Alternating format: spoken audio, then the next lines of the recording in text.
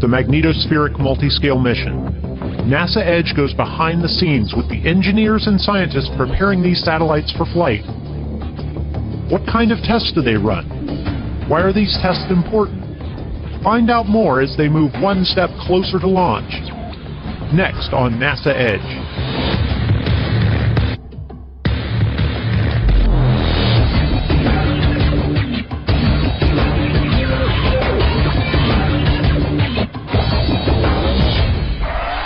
Hey guys, we're back in the studio once again to talk about one of our favorite topics or missions, the Magnetospheric Multiscale Mission. Or MMS. Or MMS. In studio today, we're going to have Troy Klein, who's the Education and Public Outreach Manager, and he has some cool activities he's going to share with us at the end of the show. I know I'm actually baffled and amazed by these props, and I look forward to the explanation, but I'm also trying to work on stacking right now, which is an important part of MMS. 4 models for 4 identical satellites.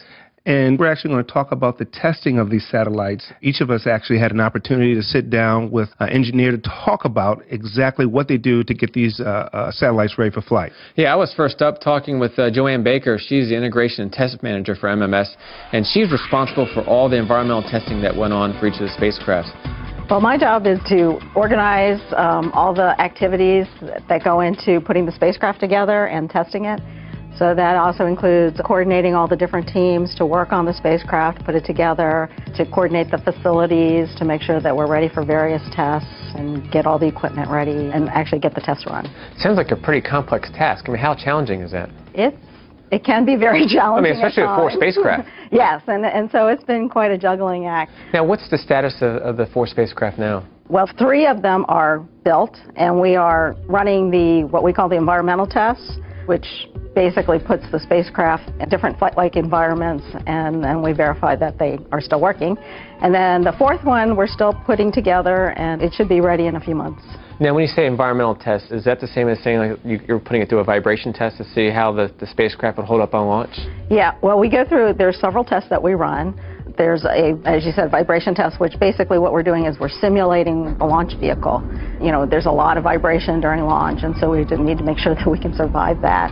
We also do what we call an EMI test, which is electromagnetic interference test, and we verify that all the components can operate together, and then we also try to figure out, where are they susceptible to noise, so that we have some basic understanding of where our parameters are. I understand with this particular mission, it's going to be in the magnetosphere of the Earth, and you're going to be taking a lot of sensitive data. So I'm assuming that the instruments are really sensitive for this mission? Yes. In fact, I think that's probably one of the biggest things about this mission is that we are very highly sensitive. We have to be very careful about magnetics and not contaminating the spacecraft magnetically. So we have to do things like be careful about the tools that we use so that we don't transfer magnetics from the tools to the spacecraft. We have to keep things away from the spacecraft like motors or anything like that would cause the magnetic field to transfer to the spacecraft. Like for the vibration test, there's big motors in the vibration table that create a lot of magnetic fields. And so what we had to do was we had to test the tables and make sure that we were far enough away from the tables when we ran the test so that none of those fields would affect the spacecraft. Are you building all 4 spacecraft at the same time? Are you building them in parallel or in series? We kind of did them in a little staggered parallel effort. So we started with the first one, and the first one was almost like our guinea pig. We learned a lot from putting that first one together, so it took a little longer. And then as we built each of the subsequent ones, we got a little smarter and faster at each of the builds. So by the time you get to this 4th spacecraft, you're just going to whip it out like it's nothing, right? Yeah, hopefully it'll go a lot smoother, let's put it that way. Now, at what point do you know that you've done your job? Really, it's when we see it go up and we see it all work. Once we get through the initial turn-ons and making sure that everything came up okay, that's really the payoff when that happens. I guess the big question is, how can we do some testing of our own with the models? Well, we can actually take these, models and go in a car and drive off-road, and we can do whatever. Get a little shake test, sure. A record player, microwave oven, maybe? Absolutely. It's an important point. I mean, if you think about 4 spacecraft going to the harshness of space, if you don't test for all those conditions, you never know how it's going to react. And what struck me is that the environments are different at each stage. You have a different environment in the clean room when you're just building and testing the equipment, make sure it's okay. launch an entirely different environment. It's very rugged, very a lot of vibration, and then space, vast temperature changes. So you've got to test every situation these will encounter along their way. Right. One thing that Joanne talked about specifically was that the electromagnetic interference that the MMS would encounter in space. Good point. And through magnetic reconnection, they need to make sure that the instruments, the suite of instruments on the spacecraft were going to operate. So taking care of that here on the ground was definitely important. So what you're saying is the people that work in the clean room are definitely not wearing footy pajamas. Well, you don't want to drag your foot and touch anything. Yeah, exactly. But if you did, you want to make sure that the spacecraft is protected. And another part of the testing process is thermal testing. I sat down with Ramel Zaro, who was a thermal engineer, and he told us all about the process. Ramel, what exactly is a thermal engineer? A thermal engineer is responsible for the thermal control system of a satellite, and that involves the heating and cooling of specific components and instruments within the spacecraft. Similar to a house, you have a heating system and a cooling system, with a furnace and the air conditioning system. Satellite also needs a thermal control system for heating and cooling to withstand the rigors of the space environment, the hot temperatures in front of the sun and the very cold temperatures behind the Earth. So you basically have to go to the NRL, which is the chamber where MMS is stored for the thermal test, and you have to build the heaters that are used to heat it up, the chamber, or cool it down. That's right. So we have a fixture that we call the hamster cage. Essentially, it's a giant fixture, maybe 15 foot in diameter. Imagine a hamster cage wheel. Yeah. If you turn it to its side, horizontal, that houses one of our MMS spacecraft. And within that cage, we have a bunch of panels that we control temperature to simulate the space environment. Hypothetically speaking, you get a failure. What is your next action? So a failure can mean many things. It can be as small as maybe a temperature is off by a couple degrees, right? That's a small failure.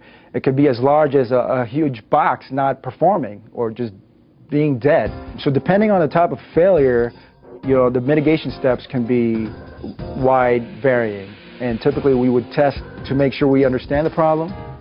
So we'll cycle it hot and cold, power it on and off to see if we can diagnose it. And we have a specific failure on our first observatory where we got a thermostat, a thermal control system hardware, that actually failed during a cold cycle on a thruster. So that failure is, I'd say, relatively mild in terms of the range of, drasticness, if that's even a word in Google. But we decided to continue testing and to fix that after the thermal vac program. Have you ever tested a thermal detonator inside the... Thermal detonator? Yes. No, we try not to. Well, like, for example, pyrotechnics to cut deployables. We have done that, yes. So let me take that back. We have tested pyros to make sure deployable mechanisms work. Detonate a small charge to cut a bolt. Are there any issues that are involved with testing a suite of satellites? Because I'm assuming you're testing one at a time. Yes, we are. But if you have to test 4, what kind of time are we talking about here? Right. I think the main challenge is just the staffing and the time that you need to do multiple satellites. One satellite alone takes about a month of testing, 24/7, around the clock. Holidays, weekends, birthdays, it doesn't matter, you got to be there. So with 4, it just kind of quadruples the amount of effort that you got to put in there. Because the satellite will go in orbits in and out of hot, cold, is that the way you test, go back and forth?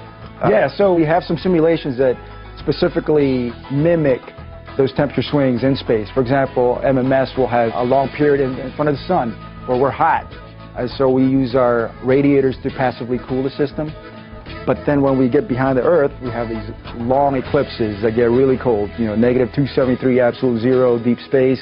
And that's where we use heaters to simulate that cool down and then make sure that we don't freeze. A typical satellite, low Earth orbit, 30-minute eclipses. MMS, we have 4-hour eclipses. So that's one of the major challenges of our design, is to keep from freezing in this long eclipse.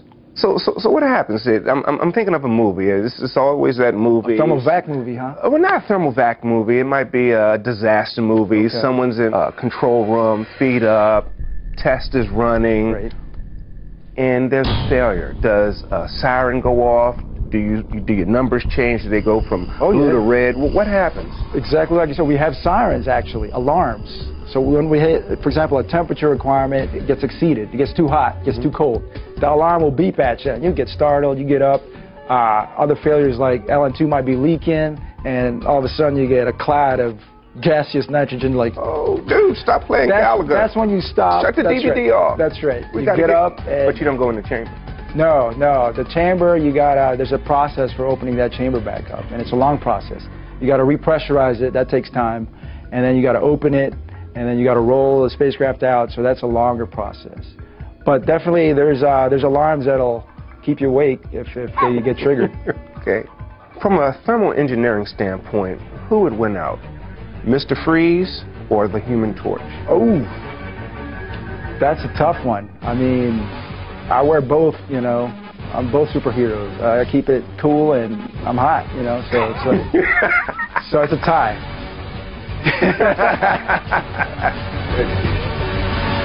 Great interview with Ramel, but Franklin, I'm concerned that you may have created a superhero faux pas in combining Marvel and DC. What, did you do that intentionally? Well, maybe it wasn't the best comparison to make with regards to the extreme conditions that Ramel tests in, but I guess you got the point. Yeah, well, I'm sorry, not a good answer. Comic-Con, banned for life. Troy Klein, what did you think about Ramel and what he had to say? That was a great interview. I really appreciate it when we can speak with scientists and engineers from such a complex mission, and they can come in and explain it at a level that actually I can grasp, and if I can get it, everybody else can get it, including you, Blair. Well, that's true. Although Ramel brought up actually created a word, drasticness. He did. Which is, you know, I like the freestyle approach he took to the explanation, but I'm going to have to look that one up. And I understood what he meant, so isn't that the point of communication? Absolutely. Right? Use your context clues. Yeah. Troy, you came and brought some really nice giveaways today. Part of this is actually a bookmark, and if you have a smartphone, and you can use the QR code on the back of the bookmark to find more information about MMS. We've been using QR codes more and more on many of the products that we come out with, because it's fun actually when you see a poster with a QR code on it and satellite, how many people walk by and scan it with their code just so they can play with their QR reader or whatever it is that they have. But what's nice is, instead of everything being confined to a piece of paper and the information, which sometimes can change depending on what happens with the mission, a QR code allows it to stay dynamic. So you can just go to a website that we keep updated and to the right page without having to fish through thousands of NASA web pages to find it. Which is certainly important, especially on a mission like this, because things are happening all the time. Schedule changes, updates. You want to know where the spacecraft is and what's going on, like with the thermal testing and whatnot. So before we talk more about the wonderful props that you have brought, we do want to talk about a very important part of MMS, which is science. And we had the opportunity to talk to Deirdre Wendell, who actually talked about some theoretical aspects of the mission, and so let's take a look at that interview. Deirdre, how will MMS actually help heliophysicists? It will provide 30 millisecond time measurements of electrons, and this will allow us to, at the same time, measure much smaller spatial scales, because in the previous missions they relied on the spin of the spacecraft, which is 4 seconds, and many things can change over 4 seconds, so you do miss a lot of information that way. The other advantage that MMS will provide is that it will provide all 3 components of the electric field vector measurements, and that will allow us to measure electric fields parallel to the magnetic field, which is an important characteristic of magnetic reconnection. I'm going to have to take a lot of that on face value, but it seems to me like essentially what you're saying is we're getting a high-definition view of magnetic reconnection, in part because of the instruments, but also because of multiple spacecraft? Yes, the multiple spacecraft will allow us to disentangle things that are happening in time from what's changing in space. Now, how will learning what we learn about magnetic reconnection help us in the future, moving forward in science? Understanding magnetic reconnection is important to understanding space weather, because space weather relies on coupling between the energy and the mass of the solar wind and the magnetic bubble of the Earth, the magnetosphere. And magnetic reconnection is the primary coupling mechanism between those 2 regions. Now, how do we study this reconnection currently before MMS? They study magnetic reconnection through developing numerical simulations that attempt to reproduce the physics governing reconnection. Another method is to simulate reconnection in a laboratory experiment. There have been certain observations made in space that have contributed to our knowledge of reconnection, but the instrumentation up till now has been much more limited in its ability to provide details about the physics. So you currently have 3D models of magnetic reconnection? Well, recently some of the numerical simulations have incorporated the physics of all 3 dimensions rather than just 2 dimensions. And this is primarily because of an increase in computing power that we're able to do that. And this is very important for understanding the realistic physics of reconnection. Now, did you go 3D because you were bowing to pressure from all the summer blockbusters being presented in 3D, or was there some other compelling reason to drive that? Well, the motivation was really that people understood that the physics changes when you include the 3rd dimension. The magnetic topology is very different. It's much more complex.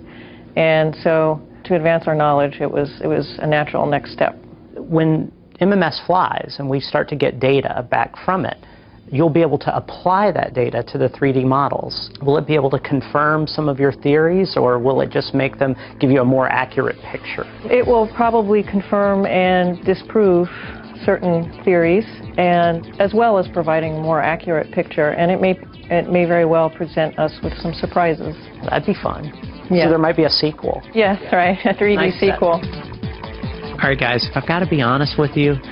With the beard, I thought I looked far more intelligent. Well, distinguished. Yeah, or distinguished, right?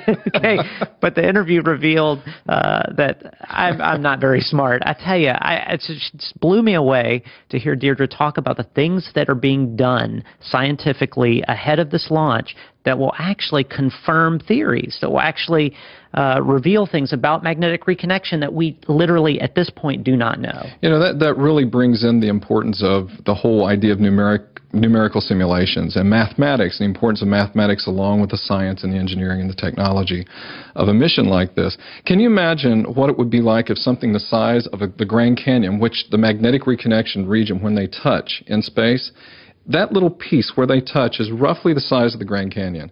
That's going thousands of miles an hour through space. The spacecraft, all 4 of which are going really fast at the same time. We have to try to bring those 2 events together and capture it, and she said in just milliseconds, where faster than you can blink your eye, is how quickly all the instruments aboard these satellites are going to flash at the same time, or basically snap at the same time. There really are no cameras aboard.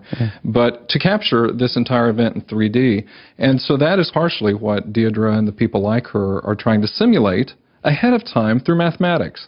My mind is folding at the drasticness of that illustration. Drasticness, yes, I like that. Trying to wrap your head around the science and the engineering that have to come together to make that happen. That's Grand right. Canyon, that thought of that is just mind-blowing. Well, it is, and one of my jobs is to, as an outreach specialist, is to try to find ways that we can bring people along for that journey. As the scientists and engineers are learning new ways and new information and all of this, we'd like for the public to be able to do the same thing. And about 2 years ago, there was a book that's called Make to Learn. I can share it with you guys.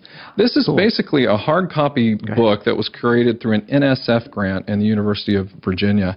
And what I noticed was they had 2D and 3D fabricators that they had on the side of one of the shows, and they were showing how students were actually able to explore something like wind turbines and electrical power output out of paper models. So I thought, well, can we do this with the MMS mission? And so I went right up to the people who created this, and I said, hey, you know, we have a new mission going up, and it's being built right now. Why not get on board at the ground level as the mission is being developed and help us come up with a storyline and a storybook that does some of the same things that you're doing in this transmedia book?